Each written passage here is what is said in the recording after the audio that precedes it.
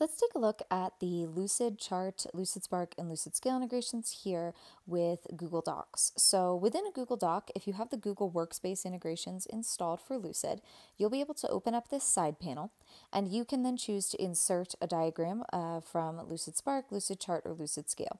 I'm just going to show Lucidchart. Just know that it's very similar for the other two in terms of how the UI looks.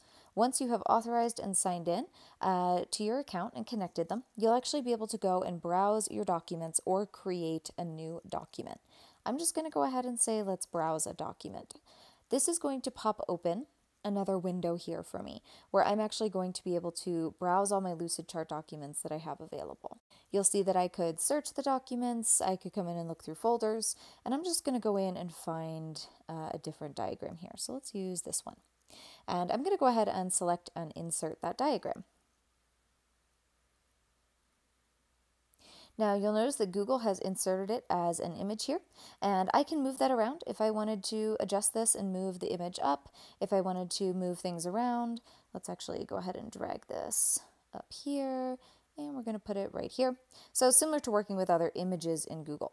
So something that's unique though is that this is going to be hyperlinked to the Lucid diagram. So this is going to give me a link out. So because I have access to the diagram, I can click on that and I'll be able to hop right in. And this is going to show me then the diagram in Lucidchart. If I were to make some changes here, maybe I'd like to come in and add a couple more of these transit gateways. Let's just drop these in.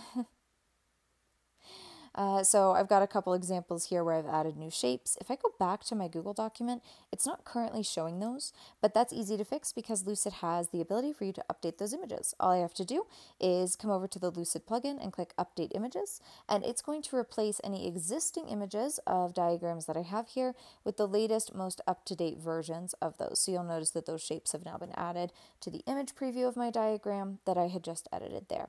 So that's it. That's how you use the Lucid Google Docs integration, and it's very similar for Lucidspark and for Lucidscale. Hope this is helpful.